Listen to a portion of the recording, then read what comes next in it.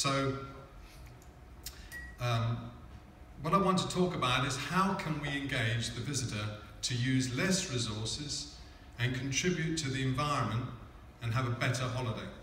How can we do that? There is not a lot of example for us, and there's a lot of skepticism that visitors will actually play ball and want to do it.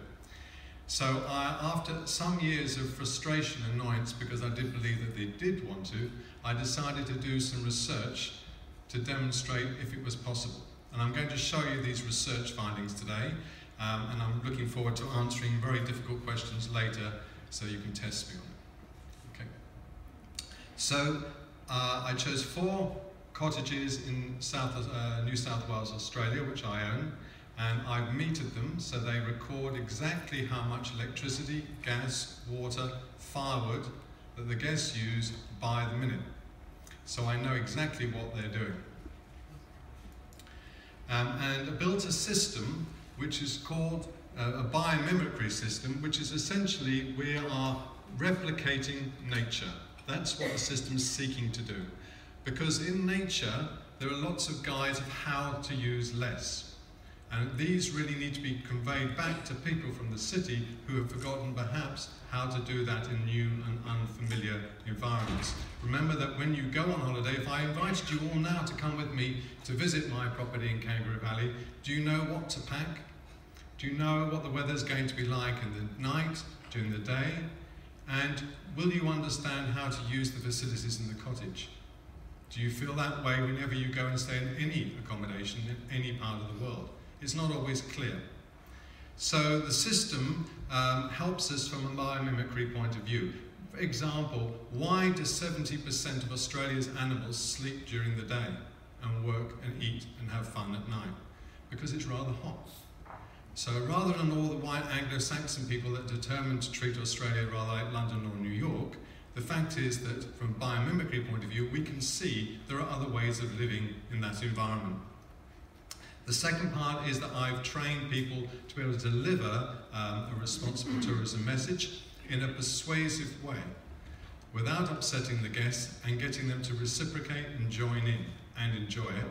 And thirdly, sequential techniques. What that means in everyday language is communication tools set at different stages of their stay. And that's helped us save a lot of resource. So first of all, in answering the brief of this presentation today, we're talking about advocacy and marketing. I split these points into 2 slides. So from an advocacy point of view, I use research. I use the data from exactly how much we've consumed per year and look at all the savings that we've made, and I can show our guests how much effort we've taken. Building from the previous presentation, honesty, directness, showing them that we're trying. And then, as you can possibly see from that small slide, that we then say, hey, how about saving a further 20%? How about helping us? So then we make recommendations. Recommendations because when you go into an unfamiliar accommodation in an unfamiliar building, you don't know how to use some of the infrastructure. You don't know what the weather's going to be like. So do you open the windows or do you not? Why is that important? Because natural ventilation is a lot less expensive than turning the AC on. We've got to the point where we're forgetting that we can open the window.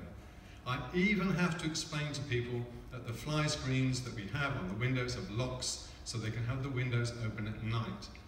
Because people in the city are frightened of people coming into their accommodation at night.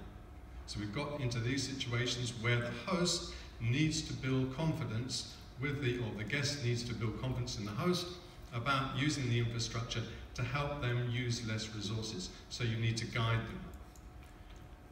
And what happens to all the financial savings that I make from all the energy and water? Do I keep it in my Swiss bank account? Or, I haven't got one, or do I actually invest it in a charitable cause in a local destination that will add value to the guest stay? So we do obviously the latter. That's a baby wombat. A lot of our wombats are hit by tourists driving along. See, now you're all taking photographs. You see how persuasive it is, right? People love to see this, and they love to see what you're asking me to say. Chris, you've been honest and direct. I'm going to do it because I can see where the money's going to go, and it's going to help local nature. That's a good reason. Okay, you've got me there. and lobbying. So I come to London and I show you this. That's part of this, we're sharing, collaborating, sharing innovation. That's critical, and that's also part of what any responsible tourism business should do. From a marketing point of view, we have communication materials.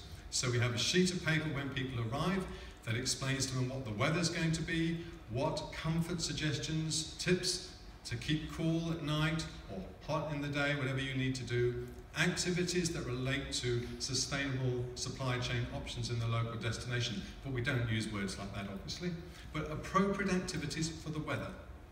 And then they get a further one the following day that tells them how much resource they've used compared to the 20% saving compared to the best performing guest. What do you think of that? See, they go, ooh. Now they accept it because I have been, as said previously, honest and direct.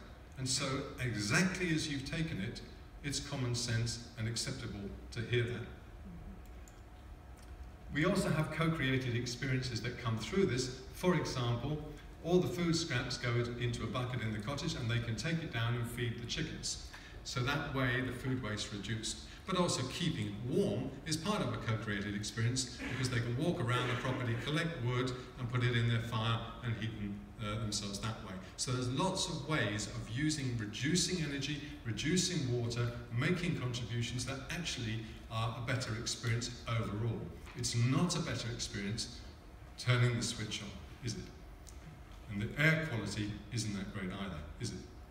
But it's much nicer to hear the birds. It's much nicer to smell fresh air. And a connection to place by giving them the idea of going out and seeing things. We give them things called bicycles. And they go out and they ride about and they see nature. They slow down and it gives them a better experience. You get the drift. I'm going to run over my 8 minutes, I think. I've got 1 minute. Okay, very briefly. And it builds relationships. I don't think he's telling the time, right? It's got a different watch. So the results are that a 30% increase in consumption by people who are the control.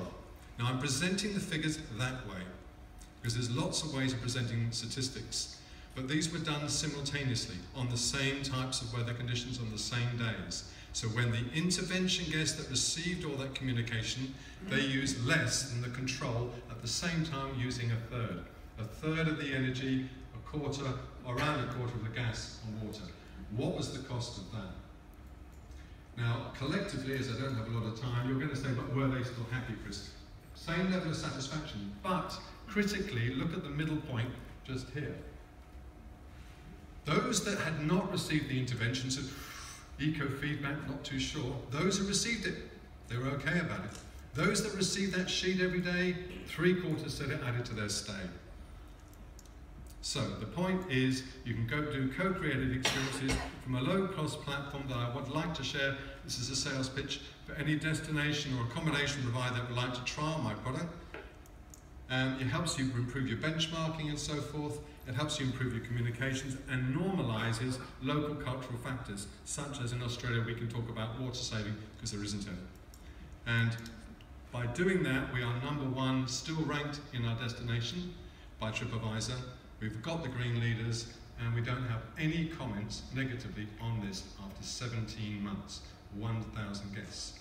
So I open up by saying we're not doing enough.